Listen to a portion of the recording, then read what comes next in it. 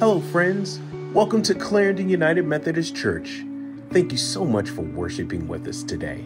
If you're streaming service from home, we're thrilled that you're here.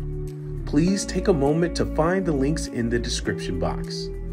There, you'll find a way to mark your attendance, follow along with the service bulletin, and a link to our website where you can see what's going on in the life of the church, as well as where to give your tithes and offerings online. Following the service, our pastors Tracy and Nilsi will be at the church doors to meet and greet with you. Also, after the service, please join us downstairs in Corey Hall for some refreshments and good conversation. We want to connect with you. It's a great day in church. Let's invite God's Spirit as we worship.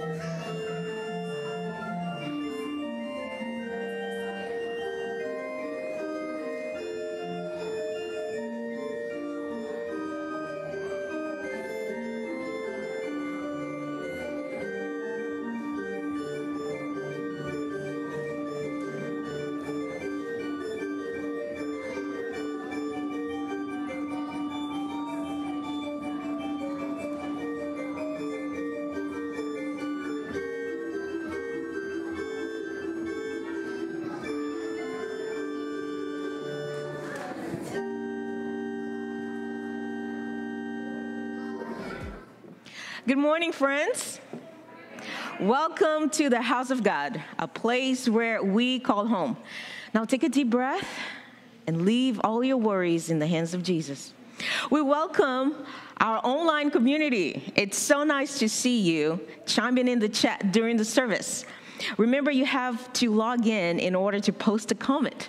Now, take a look at the video description to find our order of worship, the giving link, and more information about our service. Welcome to all of you joining us in this beautiful sanctuary. We are happy to see you. Please find the red attendance pad, write your name on it, and pass it down to your neighbor. If you're a first-time guest, we are so honored that you are worshiping with us today. Please join us for refreshments at the end of the service downstairs. Speaking of the coffee hour, our SPRC is asking everybody to come downstairs today to write a short note of inspiration to our amazing staff for an upcoming special event. I want to call your attention to our announcements. On October 29th, we will have our bazaar. This event is open to our community, so we invite you to come shop, but also to come and greet our neighbors and friends who perhaps will be coming to our church for the first time. So that's coming up October 29th. Now, on Halloween night, we will have a trunk or treat in our parking lot. So we are asking you to bring your car, park on the side parking lot, put some decorations around it, and hand out candy to our little neighbors who are counting down the days to go trick-or-treating. If you normally stay home to hand out candy, you can divide and conquer. One person can hand out candy here, and one person can stay home. This event is from 6 to 8 p.m. If you're able to make it, please let me know or fill out the quick form just to let us know that you are coming and bringing your trunk. We have a beautiful service planned for today. Our pastor will be preaching on the posture of prayer. The children will sing. Oh, it's a great day to be in God's house. Please stand for the greeting. Welcome. Welcome into God's presence. God loves us and calls us. God speaks and we are changed. Let us open our hearts and minds to God's word.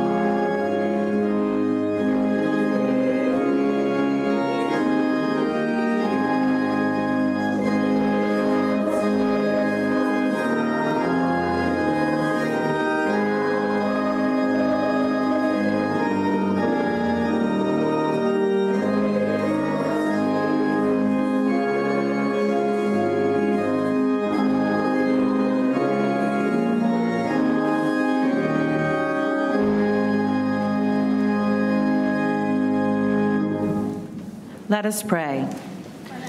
God of patient love, we confess that we often lose heart and forget to pray. Speak to us today through the music, through the scripture, and through one another, encouraging us to reach out to you and to trust you. Amen. Please be seated.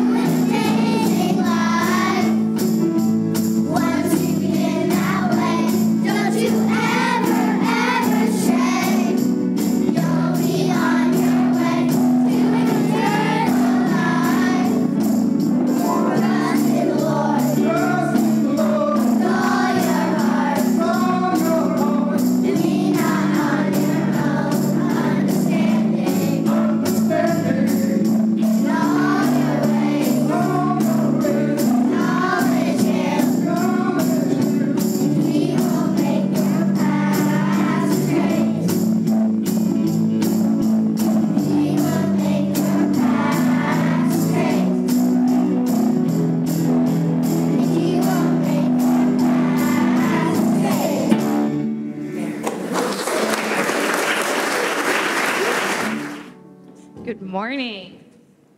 How are you guys doing? Good. Okay. So today in our scripture, we have a story about a woman who is persistent.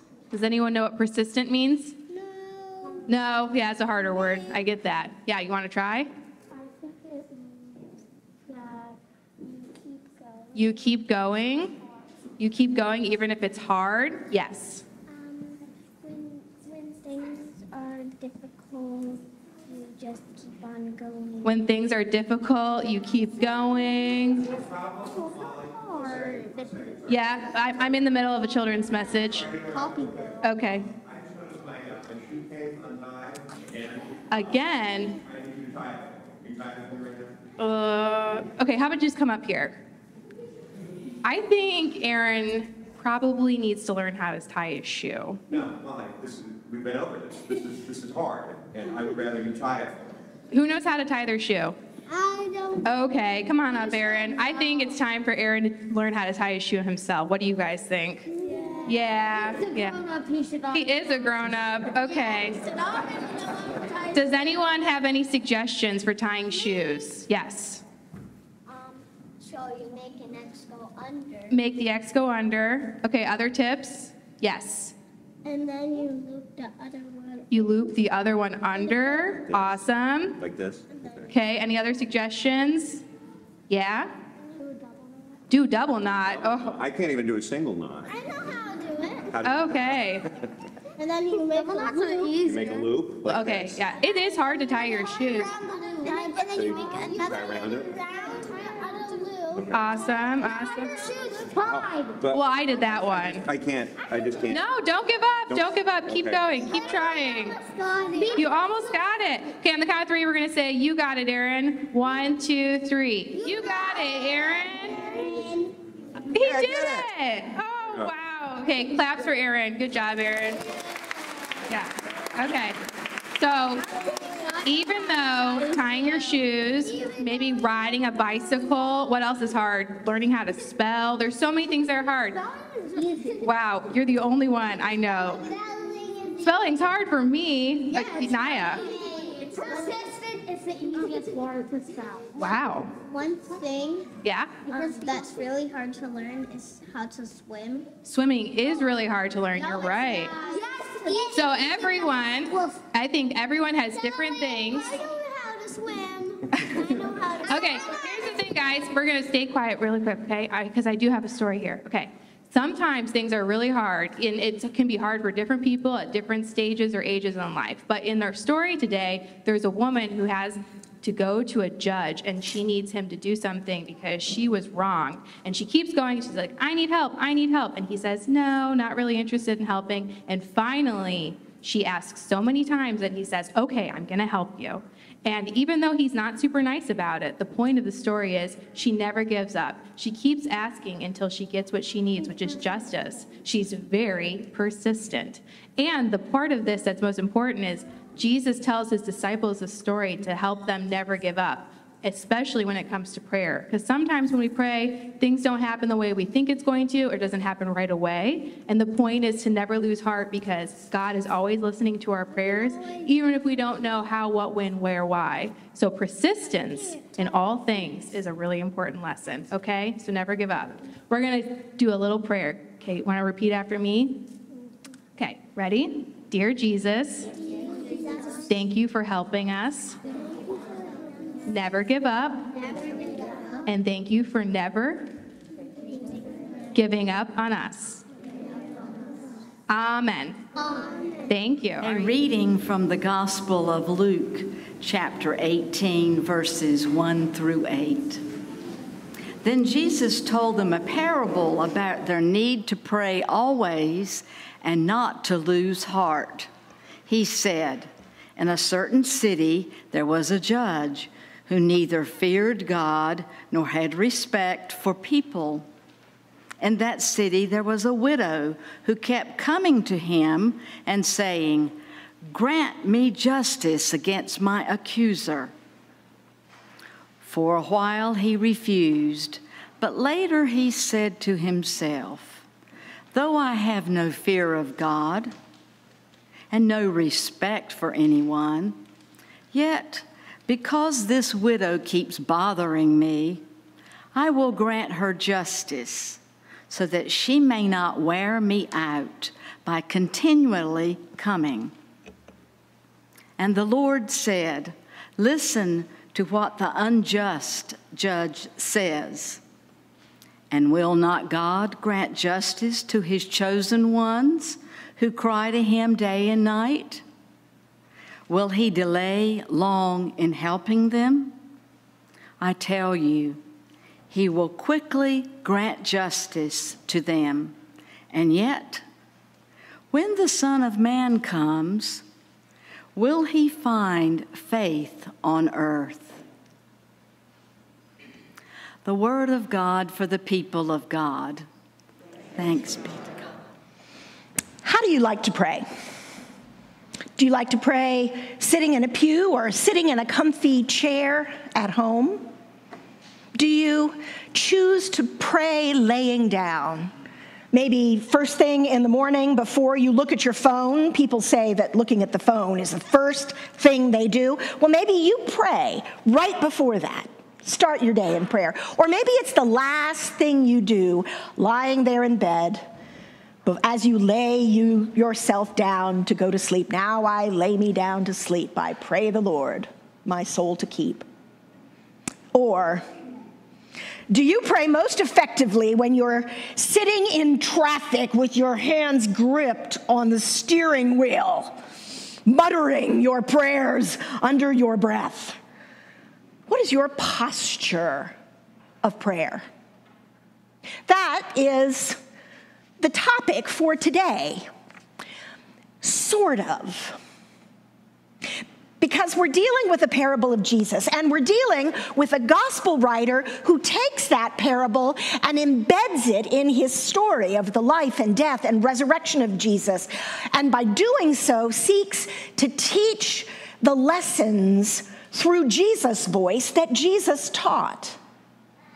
So we're dealing with Jesus and his parable that was passed down, that was being circulated around the early church. And we're dealing with the gospel writer, Luke, who is the only one who actually uses this parable of Jesus among the gospel writers. We're dealing with Luke, who takes it and fits it into a particular spot in his gospel for a particular purpose, as we can imagine. I've really enjoyed this week delving into a bunch of commentaries, because I don't know, when you read or heard this text, did you start kind of scratching your head? What exactly is the connection between this unjust judge, this corrupt judge, and this widow who is so persistent, so fired up, so harassing? What's the connection between these two characters, neither of them particularly likable, and the power of persistence in prayer, never giving up, holding on to your faith, remaining steadfast? It's a little bit difficult, but you're dealing in this interpretation with two different tellers of the story, Jesus and Luke. So I read a lot of commentaries this week. It's not surprising. And I think my favorite, which is not uncommon, is the words I found from Amy Jill Levine. Now, some of you are in the Morning Glories Women's Bible Study, and so you know Amy Jill Levine. You've seen her videos and enjoyed Bible study, I think even more than once with her. I think several times you've chosen to return to Amy Jill Levine, a Jewish biblical scholar who actually doesn't study the Old Testament, but studies the New Testament, because she so admires the teachings of Jesus. She so admires the Gospels and the New Testament overall. And so she is one of our primary voices in the church today, helping us to understand the connection between the Gospels, the New Testament, and the Old Testament, or more than that, between the Gospels and their context in first century Judaism. The context of Jesus' life and death and resurrection, his teaching and ministry in that first century Jewish context, because of course Jesus was Jewish. And so that's embedded, all of our teachings are embedded in that narrative, that context, that experience of life. And so Levine is a great person to interact with as we hear the Jewish context and her take on some of the background of what was going on in the stories. And she says there are a couple of possible interpretations. One of them is the interpretation of Luke the evangelist, who tells the parable about praying always and not losing heart. So he puts it in the story that he's telling of Jesus' life and death and resurrection. He puts it in a spot where it fits just right to be saying you need to always persist in prayer, because Luke was sharing his gospel at a particular time in the life of the early church, a time when there was a tremendous struggle, when the temple had fallen, when things were not easy. This was decades after Jesus' death and resurrection, and things had happened in the meantime. And folks were saying, well, I thought Jesus was going to be coming immediately, a second coming of Jesus right away. And we've been waiting, and now things are in turmoil, and we're under oppression, under Roman rule. Things are hard, and Luke was concerned. All the gospel writers, indeed, were concerned that people would lose heart, would lose confidence in God, would stop their praying, stop their persistence in faith. He was concerned, and so some of his reason for writing the gospel, for sharing this vital story of who Jesus is and what he taught, and how God worked and continued to work through Jesus, part of his reason for sharing it was to encourage everyone, to help them remain persistent in prayer. So he pulls this parable of Jesus and sticks it in just the right spot in his gospel to say, remain strong in your faith, hold on, and keep on until the end of time, which is going to be here before you know it. It's already affecting us now. So there's Luke's telling of the story with this clear, easy message: remain persistent, remain faithful in prayer, do not lose heart. But when you take away Luke's framework and you dig into the parable, right into the heart of it, and you look at the words of Jesus, the parable itself, not the interpretation, it's a lot harder to understand where Jesus was coming from. Was this really the whole of the parable? Was there maybe more that Jesus said to help us understand why we should want to spend any time with these two unsympathetic characters? Persistent is a nice word for her, the persistent widow. She apparently got a hold of the judge's phone number and left voicemail after voicemail after voicemail, texted incessantly, showed up at the doorstep, showed up at the court chambers, would not let it go. Give me what I want. And now, the New Revised Standard Version and most other versions in English translate this parable very nicely. They say that she was asking for justice, which is a good thing, of course. But if you look at the original language, it's really saying, I want to be avenged. I want my vengeance. Well, that's not such a pretty picture of this widow. Vengeance isn't something we're supposed to really want to get with our morality today. And also, in that part in the text where the judge says, you know what, I'm just going to give in because she's going to wear me out. Oh no, that's not what the original text says. The original word is one that comes out of the boxing world. What it means is, if I don't give in to her demands, she's going to give me a black eye. She's going to hit me in the face. I'm going to get something I'm not bargaining for. I'm just going to give in. So the judge seems to be able to be co-opted, able to be corrupted perhaps, just through expediency. I just don't want this bad effect to happen, and so I'm going to give in to what the woman says. This is what Jesus gives us to work with in the parable. A persistent, difficult widow and a judge who changes his mind, not because he cares about God or about other people. He's made that clear quite specifically, but just because it's expedient. I just don't want this woman to attack me. I don't want a black eye.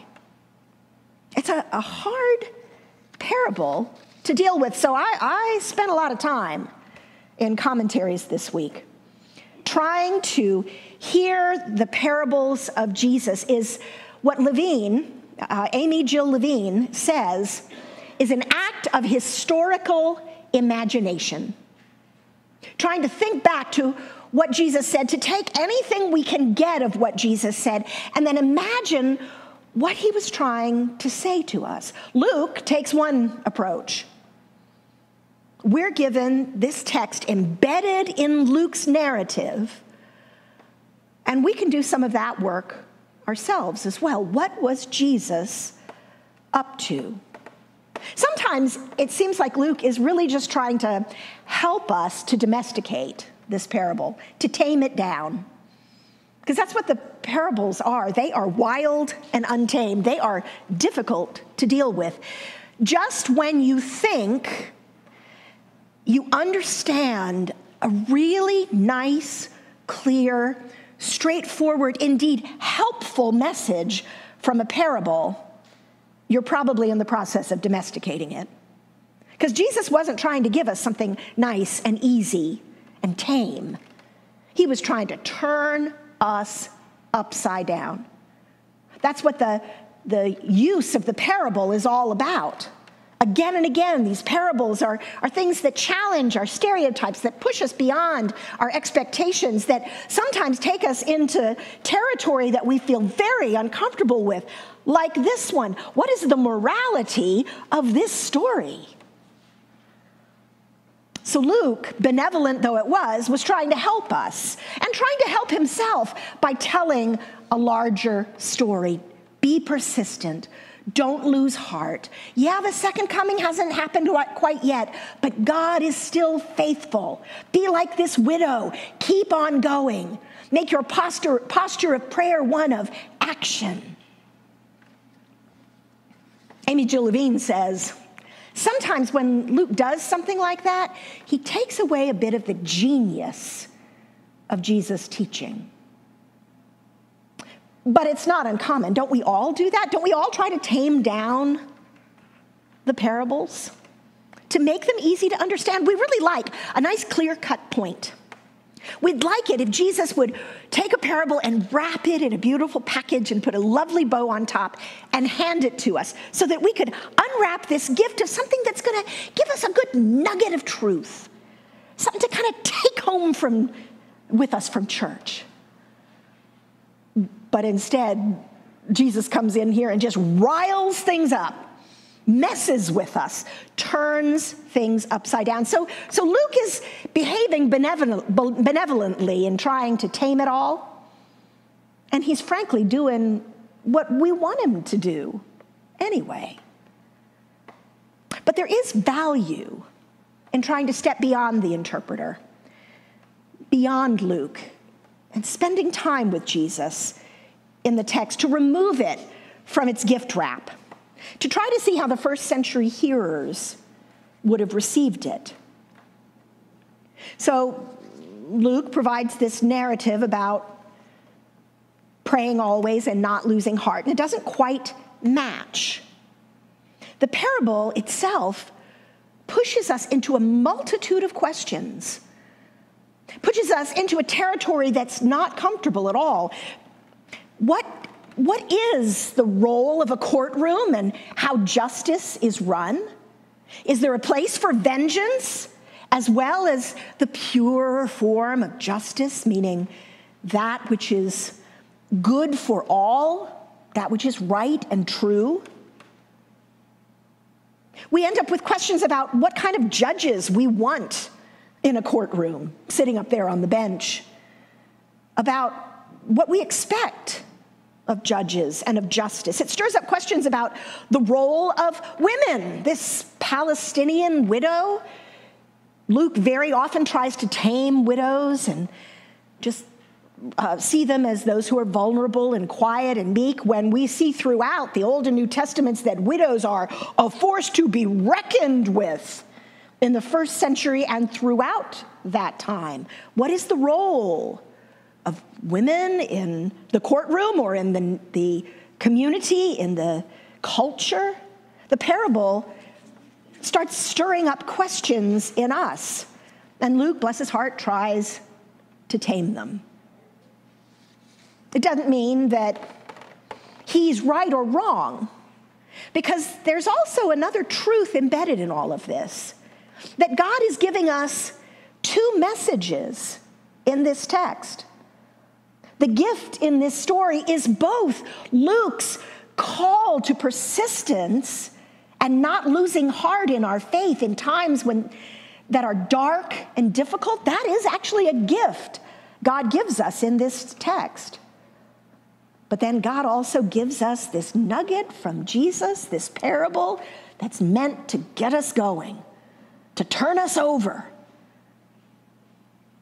So it's one of the things I appreciated most from what Levine was teaching on this text. She wrote like 40 pages on it, a lot, and then produced a video about it as well, that 10-minute video. One thing I really liked about what she was saying is that in Judaism, study, the interpretation of Torah, of the Word of God, indeed community discussion on God's Word, is itself a form of worship. So if we look at Jesus as a first century Jew, she says, or if we were to read this text like Jews, reading this text and seeking its multiple meanings, seeing how it works on us, how it inspires and frustrates us or forces us to ask new questions, that is itself a form of worship. It's a form of communicating with the storyteller, with the synagogue, with the community around. In Judaism, it's understood that this wrestling with the text is a form of worship. No wonder Jesus chooses the parable as a key method of teaching. He's giving this gift to people to worship as they wrestle with the Word of God, as they wrestle with the text. Not just coming in and saying, what lovely nugget can I go home with? But instead saying, how is God pushing and prodding me today? If we are left with deep questions about our values and how they should be lived out, Levine says that too is an act of worship. Jesus doesn't just come in and offer us a tidy list of do's and don'ts. Do this and you will live. Do this and you're going to go to hell. That's just not his agenda. He leads us to do our own internal work. Not just to copy off his work, but to wrestle with it ourselves, sort of like why the math teacher says, show your work. I want to see you've done the time, that you've figured it out in your bones, what the answer to this, the solution to this problem is. So I've read lots of folks with lots of different takes on this parable. There are zillions of them. But I agree with Levine that this parable can't be domesticated. We can sure try, and we do, and there's value in Luke's message of persistence in prayer. But we try to manufacture the right answers, and parables just usually don't give you one right answer. Jesus isn't trying to confound us or frustrate us. He's trying to open us up, to free us from the fetters of our stereotypes within our culture, our norms, the norms that we're tied to so tightly, to make us ask challenging questions of ourselves, to get up out of our comfy chairs. Sorry, everyone at home. Sorry, everyone in the not as comfortable pews. Get up out of our chairs to lean into the search for understanding. We pray for many things, don't we? And our prayers aren't always answered. I mean, praying is not a neat, tidy thing. They're not always answered in ways we can understand, at least. So perhaps Jesus' way with parables better equips us to deal with this inevitability in life, that sometimes our prayers will not be answered. It's far better than an easy, facile interpretation. Just stay persistent and everything's going to work out fine. Life isn't a neatly wrapped package with a beautiful bow on top, and nor is our faith. We aren't just marionettes in a pretty puppet show, living out lives that are all predictable and all get resolved beautifully at the end of each chapter. Jesus' unresolved parables make us stand up and get involved. They shift the posture of our prayers. Our prayers aren't so straightforward. And if at the end of our wrestling with the parable, we're left a bit off balance, a bit more open-ended in our questioning, then that's probably good. Maybe it'll get us up off our soapbox and stop us from just shouting back at our opponents or seeking vengeance or going up to the judge and saying, I'm going to give you a black eye if you don't do what I want. In our culture today, there's an awful lot of that kind of thing going on. And instead, maybe all of us need to be opened up to the idea that in the end, we all need to seek a deeper truth together. Wrestling together, that's an act of worship. Struggling together to figure out what it means to be disciples in the world today. We need to be ready to ask the right questions about what it means to love our neighbor. And maybe this parable can put us in a place, each of us, where we're willing to ask questions about the nature of justice in the world, about who gets justice and who doesn't, about how it may come easily to me because I'm a person who has a sort of position in the world. You know, I may get good justice. Some people may not. Indeed, we know that justice is sometimes hard to come by. So maybe those are the kinds of questions that need to be stirred up in us. And so our posture of prayer needs to be a bit more like this widow's posture, this feisty, difficult, persistent widow, kind of troubling soul, who nevertheless does not remain seated, praying quietly for others, but instead gets up and goes out into the world to effect what she believes is necessary. Our posture of prayer is not just quiet, although there's a place for that. There's a major place for that.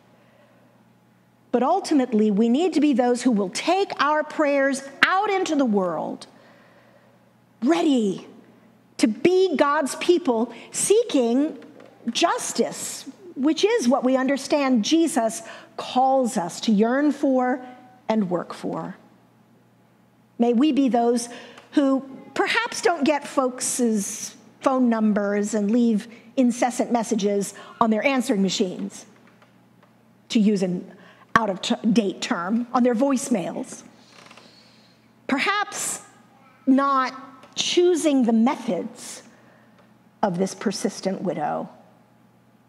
But may we all be those who yearn for justice in the world God created, the world God loves, and who will get up and with all the passion we can muster, go out to work for it. That too is worship. That too is prayer. May God bless us as we seek to bring the world God loves into the justice, the peace, the wholeness that is God's will for us all. Amen. Faithful God, as we come to prayer, help us to remember that we do not have to beg you in order to seek good things for this world, nor find ways to persuade you to come near and listen to us. Help us remember that as we pray, we kneel in your presence alongside Jesus Christ with the help of the Holy Spirit. We bring to you those people who are in need of our prayers, those who are ill or anxious, those who are lonely or sad, those who are despairing or defeated, those who are hungry or homeless, those whose relationships are breaking apart, those who are bullied or abused, those who cannot find work, and those who are overworked. In silence now, we offer our own specific prayers for those on our hearts and minds today.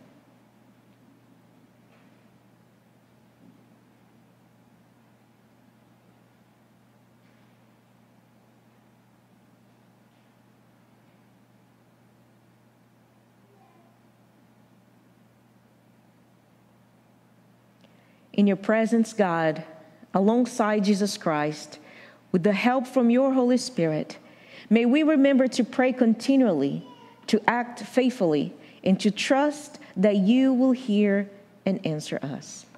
Amen. Friends, now it's our time to smile. 2 Corinthians 9:7 says that God loves a cheerful giver. So we join in God's mission in several different ways, including with our financial giving. There are several ways to give. If you prefer to give online, we have a QR code on the back of each pew to make it easy for you to find the links. If you prefer to give in person, you can drop off your gift in the baskets as you come for communion or as you exit through the main doors.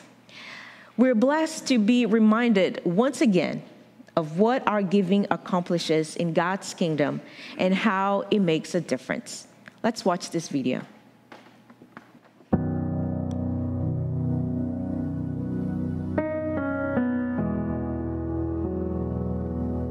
Hi there, my name is Sean Gilliam, and I'm one of the many staff members here at Clarendon United Methodist Church. And I want to take the time right now just to say thank you. Your giving is an investment. It's an investment into other people's lives. Your giving allows Clarendon UMC to have the ministries it does so that kids, students, and adults can find and follow Jesus. Some people wonder, what difference is my contribution making? So let me tell you. Because of your generosity, our student ministry is thriving. We're able to teach not only in our youth music programs, but to come together weekly for the life-giving discussions to become better people and Christ followers. We're also able to resource our students and equip them for their life's faith journey. Because of your generosity, they're finding community, investing in relationships, and connecting to each other and their leaders. Because of your generosity, our kids ministry also has the resources to teach and minister one-of-a-kind lessons both in person and online. We're able to provide a digital curriculum each week. That means they're learning about a God who loves them, and they're forming a relationship with Jesus that will last a lifetime. Because of your generosity, our ministry teams are able to create spaces for devotions, prayer teams, and life groups. These resources allow people to connect with each other, with the church, and with God. And because of your generosity, we're able to stream and record our services. That allows us to have a reach locally, nation, and worldwide. And because of your generosity, Clarendon UMC has given thousands of dollars to local and global partners. Together, we're able to house, clothe, feed, and enrich other people's lives, all in the name of Jesus. All of this is by your giving. You're not only following the teachings of Jesus Christ, you're helping other people to find and to follow him. So, thank you. Thank you for your generosity and for investing in changed lives. You're making an investment that's going to make the difference for both now and eternity. God bless you as you give.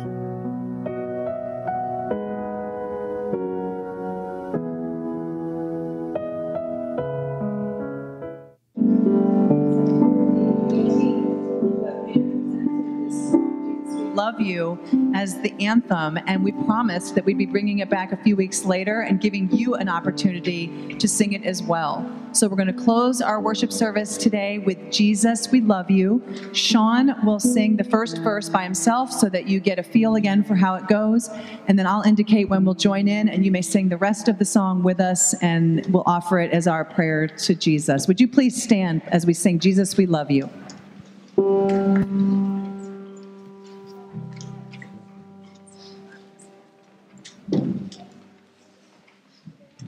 Oh, things have passed away. Your love has stayed the same. Your constant grace remains the cornerstone.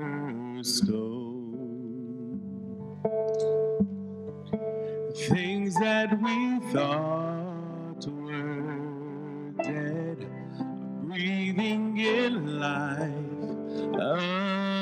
again. You cause your sun to shine in the darkest nights. All that you've done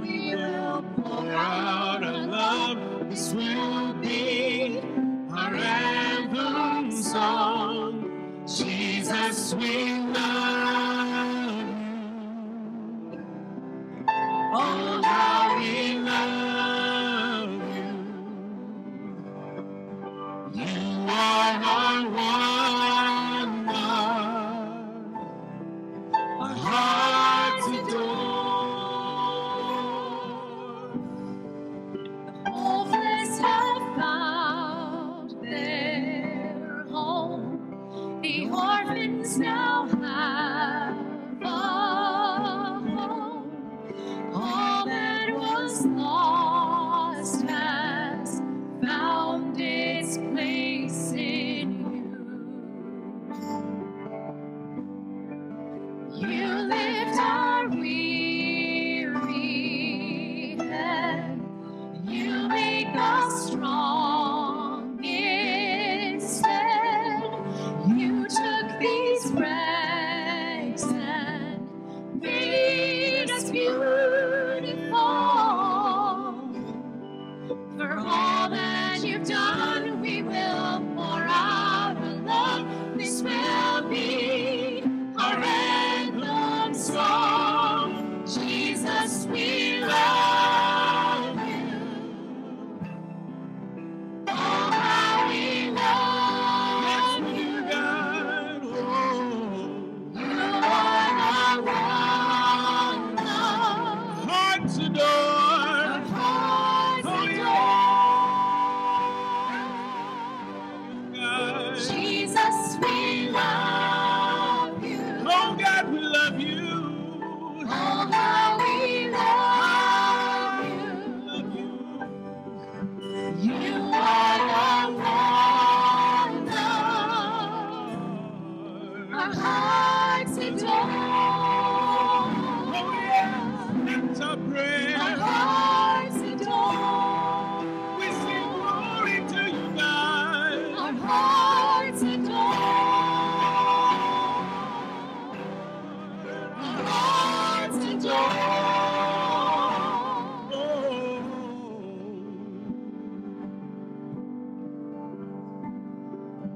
Our affection, our devotion poured out on the feet of Jesus. Our affection, our devotion poured out on the feet of Jesus. Our affection, our devotion poured out on the feet of Jesus. Our affection, our devotion poured out on the feet of Jesus. We love you, oh God. Oh, how we love you. You are our wonder. Our hearts adore. Jesus, we love you. How we love you, God. Oh, how we love. How we give it to you all at once. You are the wonder. Oh, our hearts adore. Our hearts adore. Amen.